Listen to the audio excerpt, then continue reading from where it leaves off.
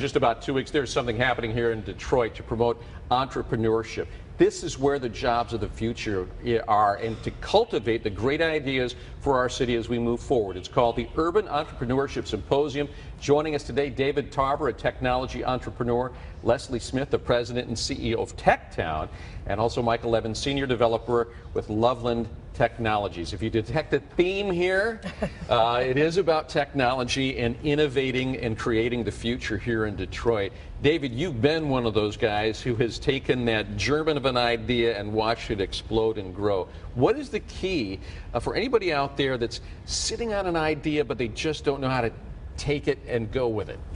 That's what we want to introduce people to, how they can take those ideas, particularly those ideas that are aimed at making life better in our cities, and take that and develop it into something that really does good and also is profitable.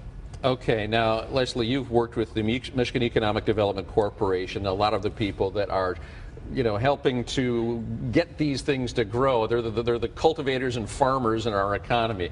What will be the role of people like TechTown and MEGC?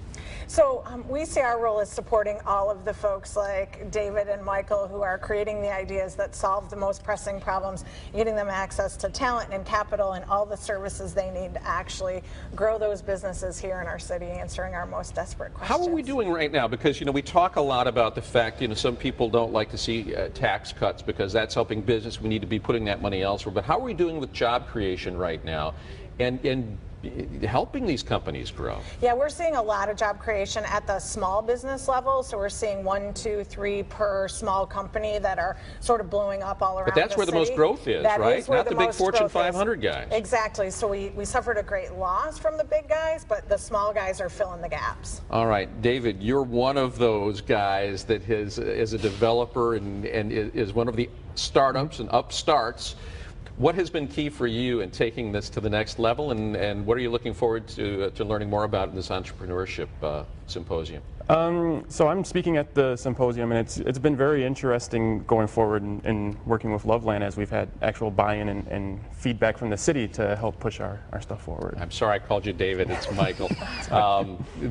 My hard drive is crashing, unfortunately. I'll speak in your terminology. But in terms of what you need and what others like you need, we've seen Dan Gilbert with the Madison building, building this environment. How are we doing in Detroit with making this a welcoming place for TechTown and competing with the Silicon Valleys and the Massachusetts corridors and folks like that? I think it's a world of difference than it was even a few years ago. Definitely seeing a lot more co-working spaces and things like that open up, and TechTown is doing their Junction 440. So that's because awesome. A lot of these guys don't have 2 nickels to rub together. They need to put every penny they have into their business, and you need an affordable space, right? Yep. All right. Well, what else are we going to learn at this symposium? Well, one of the things is we want to focus people on a few things. One is that this is a national issue and an international issue. This issue of people moving to cities, as of a few years ago, there are more people in cities than there are in other areas. And so we need to forge solutions that improve life in cities, and entrepreneurs can be key to that. Another thing we want people to understand is that there are people like Loveland out there already solving these problems on a small scale and also on a large scale. One of the speakers at the conference is Mike White from Uber, which is a $20 billion company that's solving an urban problem. So these urban solutions aren't just small companies. They're really solving problems and making life better. Well, and you saw that it's going to be in Ann Arbor at the Gerald R. Ford Presidential Library. I noticed you've got your maize and blue tie on. So what can I say?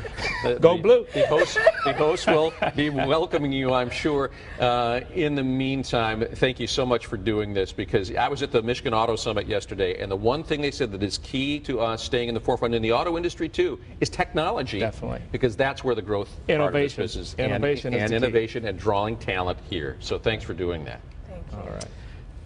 Karen.